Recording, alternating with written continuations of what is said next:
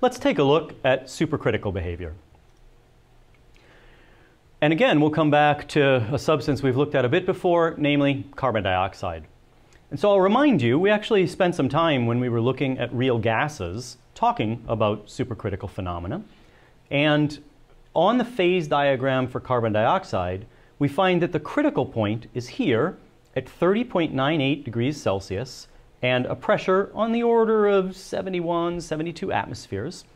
And recall that that critical temperature is the temperature above which a gas cannot be liquefied, no matter how much pressure you apply to it. The density will increase, that is, the volume it occupies will shrink and shrink, but you won't see a phase transition. So here I'm showing the liquid and gas densities along a coexistence curve. So remember, a coexistence curve is one of these curves that tells you how pressure and temperature change simultaneously in order to maintain both phases in equilibrium. And so this left-hand plot for benzene is the density of the two different phases, gas and liquid, as a function of temperature, letting the pressure adjust so that both phases continue to be present. So as I raise the temperature, if I go look over here, it looks as though I'm going to have to allow the pressure to be increasing as well in order to stay on the coexistence curve. But now if I ask the question, what do the densities of those two phases look like as I'm following that coexistence curve? At low temperatures, the gas is really quite dilute, quite non-dense, if you like. The liquid, on the other hand, being a condensed phase, has a much higher density. But as I continue to increase the temperature, the liquid begins to become, oh, there I am saying liquid, but pointing at the gas. The gas becomes more dense, so it's occupying less volume. The pressure is compressing it into less volume. The liquid is becoming less dense, so it is expanding, if you like.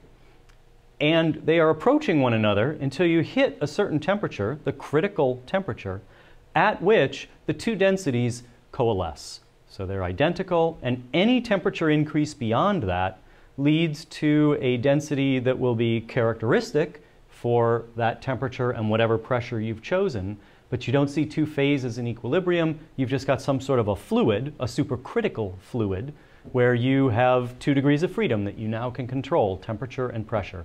It will adjust the density, but there's no phase change.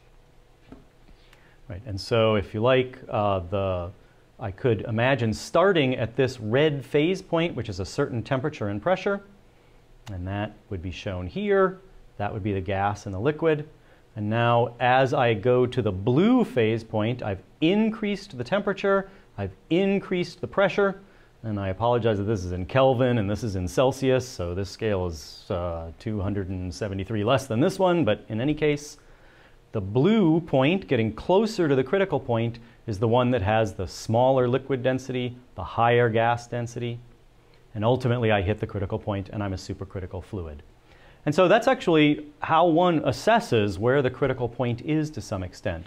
Namely, you look at the enthalpy of vaporization, right? The heat that needs to be added into the system in order to accomplish a phase change, to take something from the liquid to the gas phase. So we discussed that transition enthalpy earlier in the course. At the critical temperature, the molar enthalpy of vaporization goes to 0. It doesn't take any heat because there is no phase change anymore.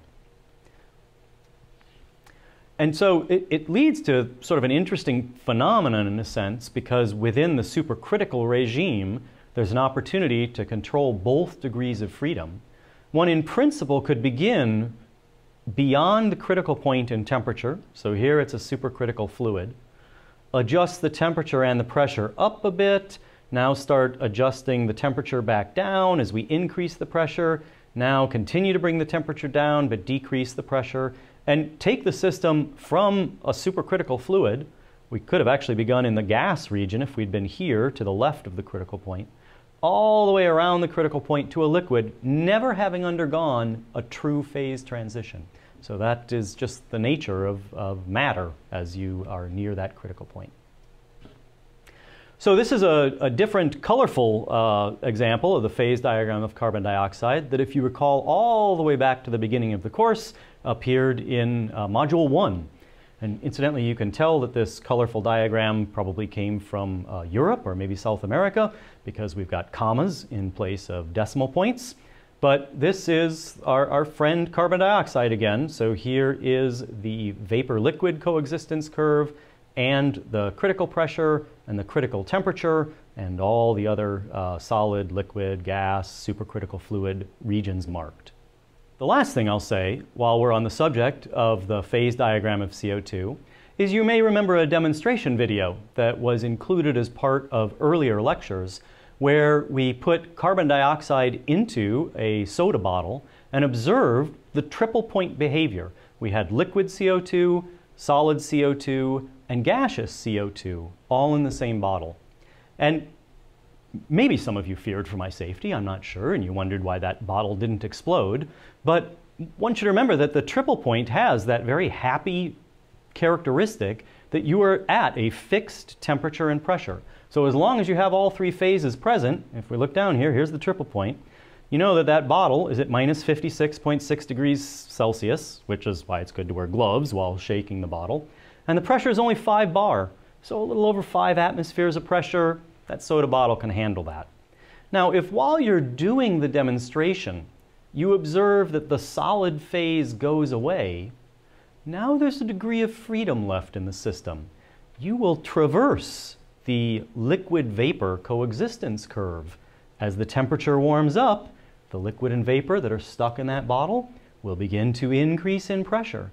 And it's about this stage that you want to drop the bottle and begin running as you start to approach the 74 bar pressure of the critical point, and know those soda bottles are not made to withstand that kind of pressure. And yes, they will explode if you try that experiment at home. So don't, unless it's contained. Just don't.